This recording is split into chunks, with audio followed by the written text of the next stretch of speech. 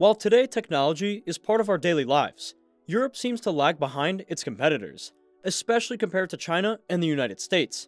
Indeed, while innovation is abounding in other parts of the world, a crucial question arises. Why does Europe seem to be struggling to maintain the frantic pace of technological progress? In this video, we propose to answer this question by understanding the current position of Europe, as well as the challenges and consequences it must face. While they are leading the world in human developed indicators, it sees its model in jeopardy against other major world powers that are showing stronger growth thanks to new technologies. Indeed, more and more, the technological gap between the European Union, the United States, and China is widening. For example, the former CEO of Google explained, on each of the fundamental technologies of the 21st century, artificial intelligence, semiconductors, 5G, quantum computing, biotechnology, and green energy, China could soon be the global leader. Tensions have become such that, in 2022, the President of the United States, Joe Biden, signs the CHIPS and Science Act by paying $280 billion to the American tech industry. The USA hopes to be able to counter China. Within this sum, $52.7 billion is devoted to semiconductors. Yet, on several aspects, no one seems to be able to beat Europe. For example, they have the greatest life expectancy, with an average of 81 years, compared to 79 for Americans and 77 for Chinese. On the ecological side, the old continent is rapidly decreasing compared to the rest of the world, its CO2 emissions per capita. However, today it is threatened by its backwardness in new technologies. Moreover, the worries about this are only increasing. For example, during the debate of the second round of the French presidential elections, the questions of delays in technology from France and Europe have been debated. Thus, the journalist Leah Salome had asked a question. Amazon, Apple, Google are Americans. TikTok is Chinese. How do we get a French Google tomorrow? A French Steve Jobs? This question shows us the importance of these topics in our society. But we can't be better in all areas, right? For example, Europe has very good results in ecology and society, so why worry?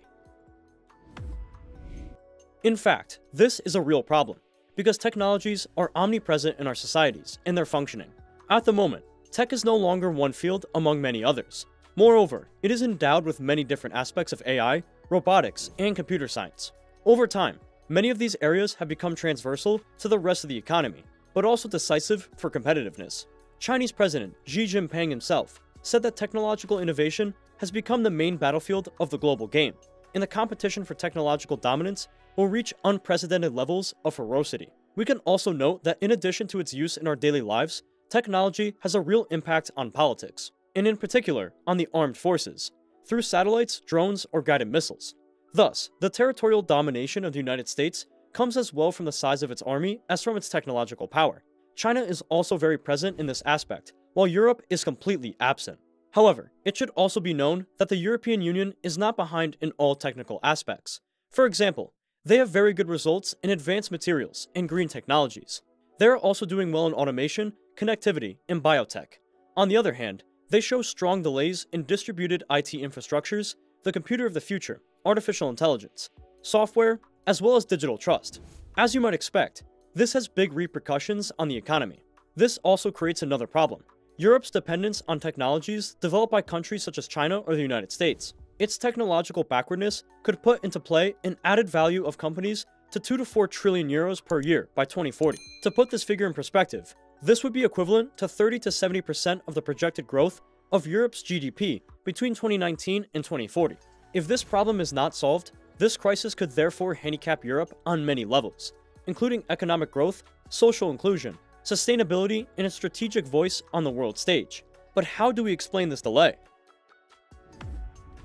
This delay has several causes: a European culture more reluctant to take risks, the fragmentation of the European market, insufficient capital, regulations harmful to innovation, as well as competition policy weakening European champions. But one of the main reasons put forward are the social and fiscal rules within Europe, which are not sufficiently homogeneous. More precisely, the landscape is fragmented, and there is competition between countries on certain aspects within the European Union itself. There are also not enough resources in the educational environment. This is a real problem because it generates a deficit of competence, but also of attractiveness.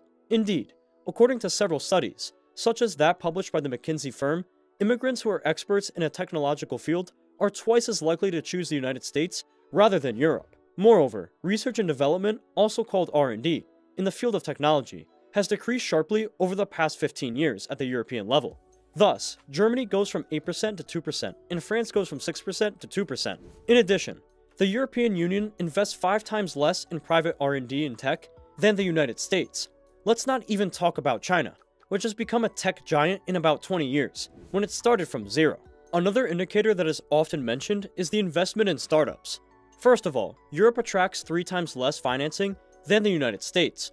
For example, Germany attracts half as much investment as the United Kingdom, while its GDP is 40% higher. We can also talk about the restructuring costs that are too high and that make it illogical for large groups in Europe to invest in tech. Indeed, 200,000 euros is the cost per person of a restructuring of an R&D team in a large company in Europe, while this cost does not exist in the United States, China, or India.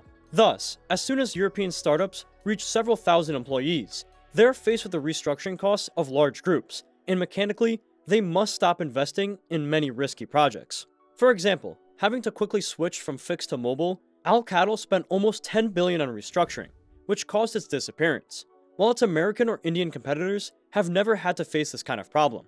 It can also be noted, knowing that the success rate of projects in tech is about 1 in 5, that few companies want to launch it in Europe.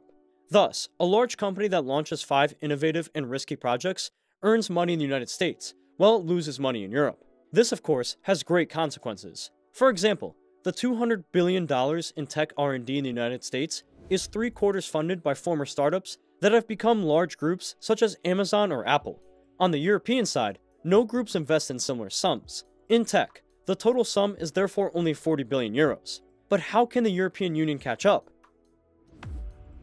Despite great difficulties, it is possible to reduce the gap with China and the United States, because the causes are well identified and therefore treatable. Moreover, the political cost of inaction could prove to be greater than that of change. There is therefore a real opportunity to return to the forefront of innovation and strengthen the continent's security. Among the solutions, we can cite, for example, the promotion of mergers and acquisitions necessary for European sovereignty. In other words, it means business combination, which covers the different aspects of the purchase of the capital of a company, a business division, or even assets by another company. But what the old continent needs above all is to have a reform on restructuring costs. Even if the other causes of Europe's backwardness are also important, the reform of restructuring costs is a necessary step for Europe's return to the ongoing industrial revolution. Fortunately, Europe is already changing things. For example, the German AI Association is working on an initiative called Large European AI Models, or LEAM, that aims to close the gap with American and Asian competitors. With the support of German industrial giants such as Bosch, SAP, Continental, Bayer, Merck, and similar AI associations across Europe, it plans to spend at least 350 million euros to build a new supercomputer capable of training large AI models. We hope soon to be able to tell you about incredible technological projects proposed by the European continent. The observation of technological backwardness in Europe is clear. However, it is crucial to emphasize that it still has a tremendous potential for innovation, based on its scientific heritage, its solid infrastructures, and its cultural diversity. However, even with these efforts, the old continent still has a long way to go.